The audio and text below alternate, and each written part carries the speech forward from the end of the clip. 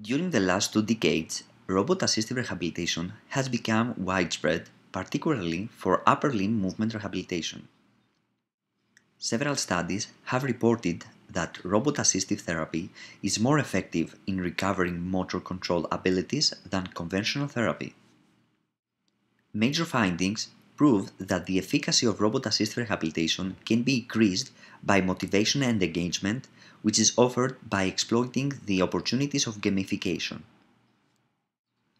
In this project, called MAGNI, we combine the robot-assisted rehabilitation with a 3D video game which motivates the user through a graphical user interface.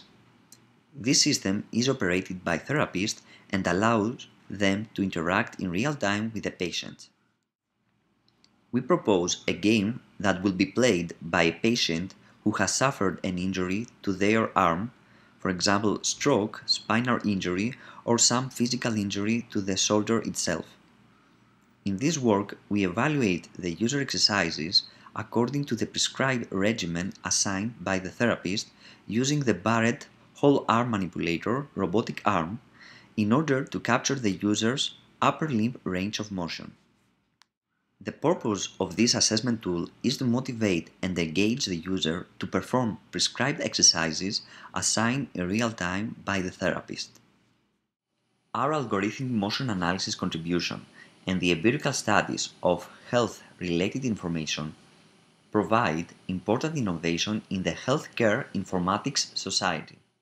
The upper limb health data captured from the user's whole arm, coordinated with the data visualization of the user's hand performances and scores, provides valuable information to physical and occupational therapists for the patient rehabilitation progress.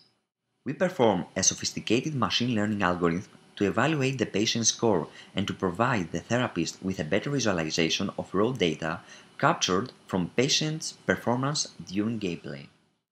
The data collected will be used to provide input to the therapist and for both monitoring the patient progress over time and for providing input about the next course of treatment.